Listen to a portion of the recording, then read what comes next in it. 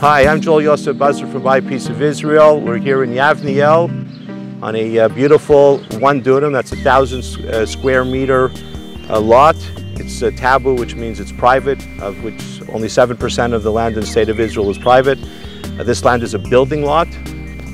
It is zoned right now and permitted to build 2 houses and 2 tzimrim. Tzimrim are the bed and breakfast, the mini cottages, so for some side income.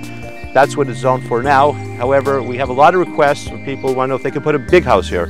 We are going to ask Yaakov Musel, who's an attorney who's a lifetime resident of this area, practicing for 35 years. He is the foremost expert in real estate law, transactions, anything you need in this whole Galilee region. And we're going to get it from him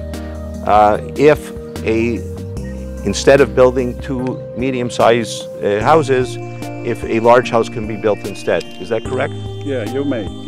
Yes? You may make 1 large home, and you can ask special permission for, instead of another zimmer, 3 zimmers instead of the second house.